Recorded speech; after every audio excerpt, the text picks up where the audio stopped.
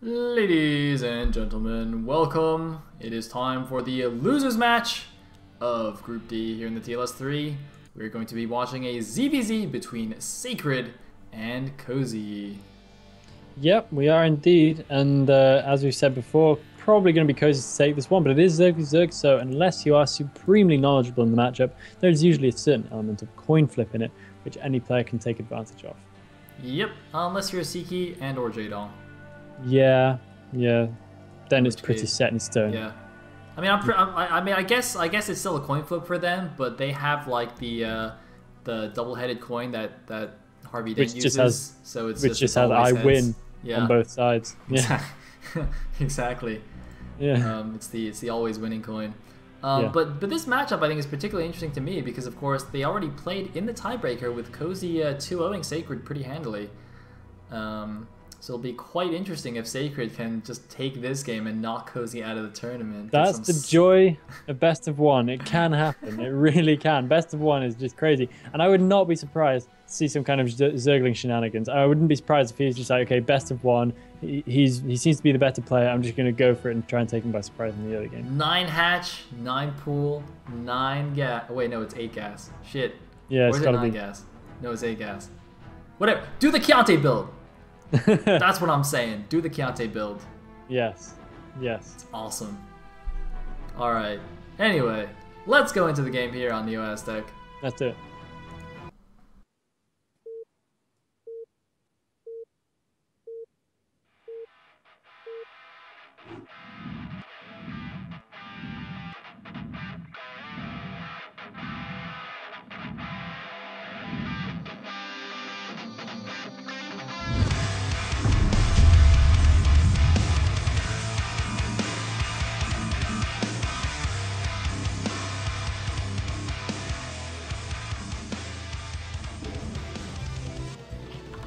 Alright, at the bottom right corner as the orange Zerg, we have IWL Sacred.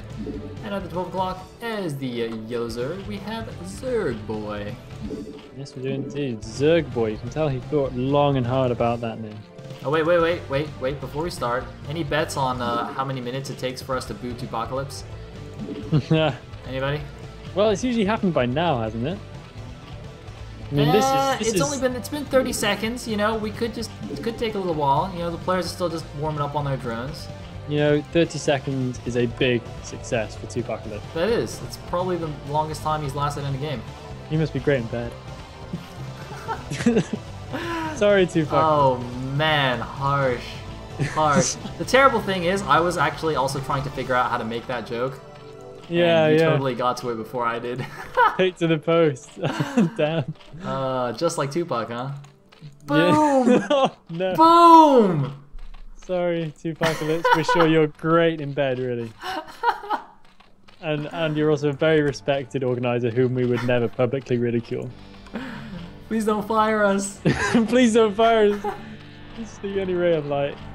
Alright, anyway, we got some 12 something going on. Yeah, 12 nothing so far. We've got overlords floating about doing their jellyfish in the sky thing, and a whole bunch more drones in the making. So yes, my prediction not yet coming true. How is this even possible? Yeah, it's crazy, man. Not predicting a ZVZ correctly. I mean that never happens with us, right? We always get the ZVZs. Yeah, I know. What's going on today? Anyway, we did have 12 pulls from both, although for some reason Cozy's is a little bit later. I also have the colors messed up. Hold on, let me try and fix this. Alright, I got it. Damn. Sorry for the technical trouble, guys. I got it. At least I haven't been muted at any point in this cast. It's been great. You did disconnect yourself though. Yeah, I did. Nobody knew that. I was deliberately not mentioning that. I was thinking I'm going to be so professional about this script. It's okay. Nobody still knows when it happened or what happened. Yeah, exactly. And nobody will ever know. You'll say that to our graves. Maybe. Maybe you'll be pushing it all over Skype straight after this cast. Yep. That's your ways. Yeah. Anyway, we got some lings on the way. Of course, one important thing we should note is that Sacred did get the correct scout off of his overlord, so he now knows exactly what build his opponent does, which happens to be the exact same build he's doing. And Cozy at the moment still has no idea what Sacred is doing as far as the build goes. So, you know, I mean, the fact that he hasn't seen any Lings yet will probably tip him off that it's obviously not 9 pull, probably not over pull either. Yeah. But other than that, he's not 100% sure. I wonder if you can just tell from these 2 Lings that it was just a 12 pull expand like he's doing. I don't know if you can tell from that. We're seeing quite a lot of extra Lings coming out from Cozy right here. He's still making 2 more in his main. They just hatched now. Finally switched back to drones again, but he's made quite a few Zerglings, but not too many more than usual. I guess this is a fairly standard procedure, so he's not doing any kind of panic reaction.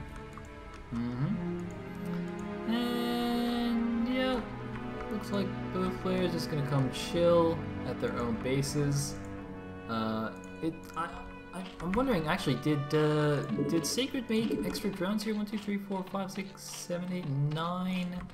1, 2, 3, 4, 5, 6, 7. I don't think so. I think oh no, there's 2 more at the natural. Yeah, 2 more at the natural. Okay, so they're actually even drone counts. I don't actually know why he needed to transfer 2 to the natural if he doesn't have 1 per patch in the main anyway. Yeah. Seems a little weird.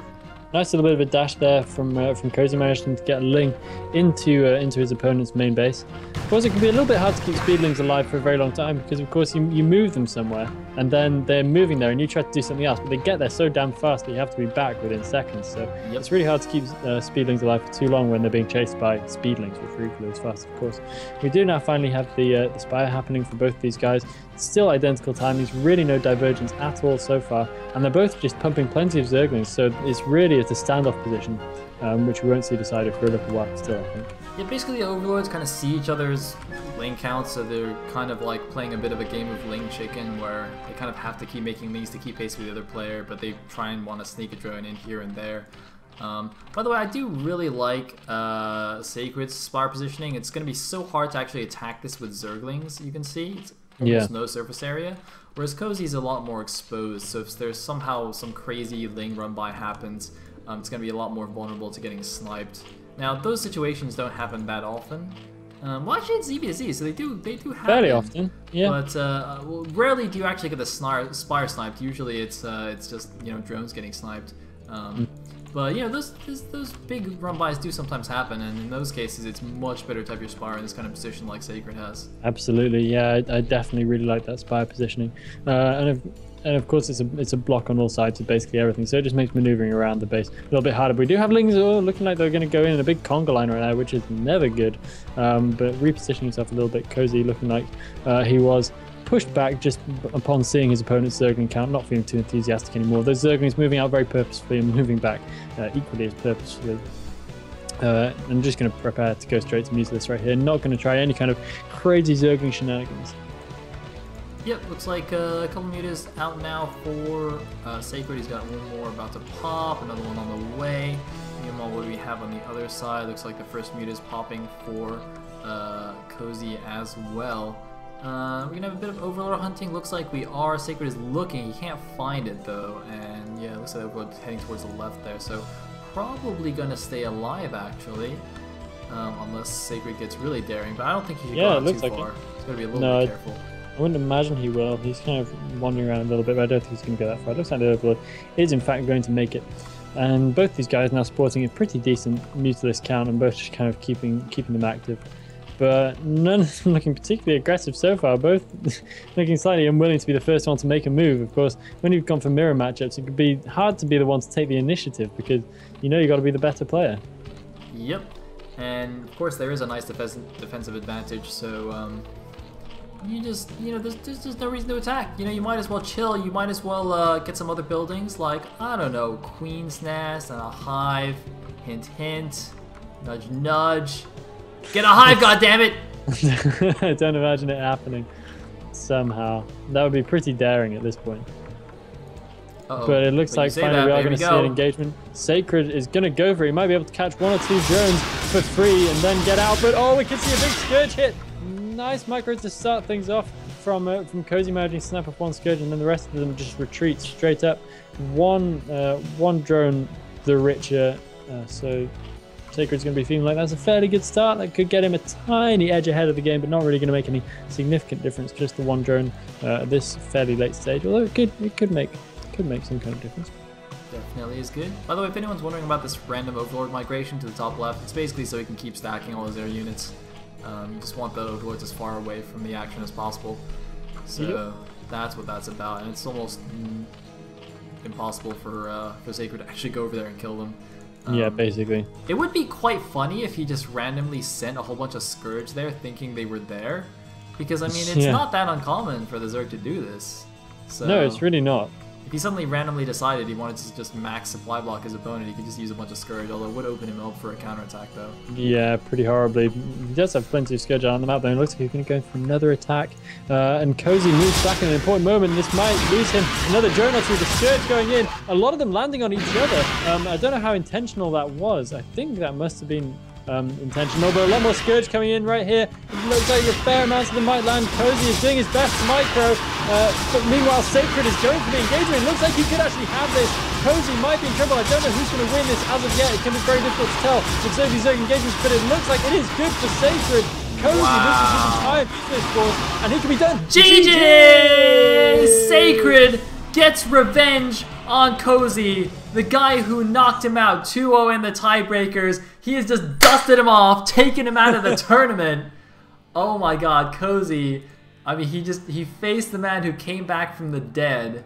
He's been bitten by the zombie, and he is now the one who is swimming with the fishes. Oh, wow. Bitten by the zombie and swimming with the fishes. What TV show is that? But yeah, nice finish there for Sacred to take out Cozy in a quite surprising result, but the Legend of the Fall is on. Mr. I told you! Oh, wait. That means he has to beat Bakuryu now. Aww. Oh. I'm sorry, Bakuryu. It's Legend of the Fall, though. Sorry, Legend. Bakuryu is going to take this. Yeah, that's true. Yeah. Legend of the Fall only applies to Protoss anyway. We're good. Exactly. So it's rubbish. Forget Calm down, don't panic. Yeah, this is just one anomalous zombie bite, not a whole outbreak. Alright, break time. See you guys in a bit.